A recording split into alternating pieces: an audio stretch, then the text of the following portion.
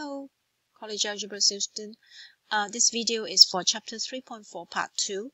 Continue with composition of function, but we are actually looking at the opposite. If someone gives you a very complicated function, you notice that after we composite two functions together, they become more complex, right? So we want to break it into simple one, into two functions, so that we know, oh, you go from g of x first and then go to f of x. So basically we would have the more complicated function, and we want to rewrite it into two functions so that we can look at it as a composition, and then the g and the f are simpler.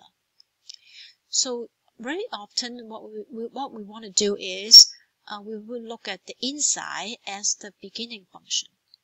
So this is the g of x because it's inside, right?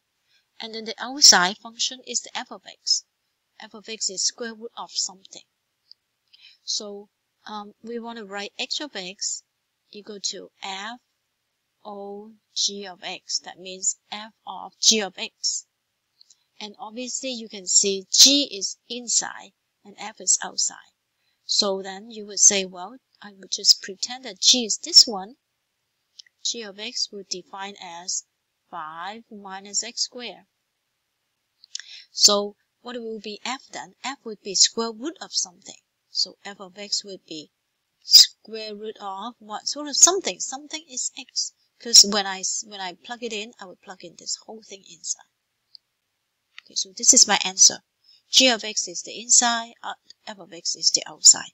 And once you do that, so h of x will become this 5 minus x squared. Because we would say that h of x is a composition. That's how we split a very complex function into two. 5 minus x squared is a very simple function. It's our toolkit function. Square root x is our toolkit function, but this is not. But we are able to split it like that. Second example, h of x equal to x minus 4 and then to the power at 6. So this is a complex function, and obviously h of x can be written as a composition of two functions. F is the outside, g is the inside, right? So what do you think the inside would be? Obviously this is the inside, so we will say g of x is x minus 4. And if that is the case, what is f of x? F of x is this x minus 4. This is something that I plug in 6 times. So we will just x to the 6. This is the answer. So when you are doing your f of g, you will say, okay, this x minus 4 is going to plug in here, and it will become h of x. Example 3, I have a function that is not in the toolkit function. It has 1 over square root of 4 minus x. So, what would be a good function? What is inside? It seems like inside is this, right? 4 minus x. But it's also under a denominator. No, so there's two ways of doing it. So I'm going to do it two ways. One is think of the denominator as the whole inside function. So I can say g of x is actually square root of 4 minus x. And then my outside, which is f of x is outside, right? Is 1 over these things. Because this is the g of x that I want, right? I plug in here. So that's one way. I can break it this way. I can say my g of x is really the inside 4 minus x. But then my f of x would be, instead of 1 over 4 minus x, I say 1 over square root x.